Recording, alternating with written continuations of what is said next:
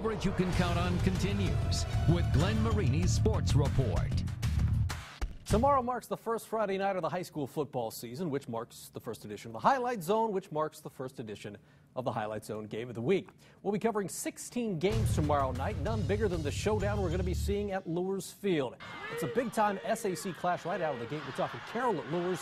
Last year, this was an absolute shootout, 43-38. Carroll winning that one. And even so, Austin Mack was no doubt the star. He had 6 total touchdowns in that game. The Luers grad now at Ohio State. Meanwhile, Carroll, hey, they're looking for a new QB to replace Northwestern freshman Aiden Smith. They definitely have some talent with Arian going there and also Deshaun Bustle coming back. So they're definitely key players you need to lock onto and always have them on our radar. Well, right now we're really ready for it, and we have to come out and we just do our best, and we just need to know that we can do it. Special teams. Just pick up on the special teams, make sure we get all the special teams, like field goals and stuff, because all the little points count. They got some good receivers, I know that.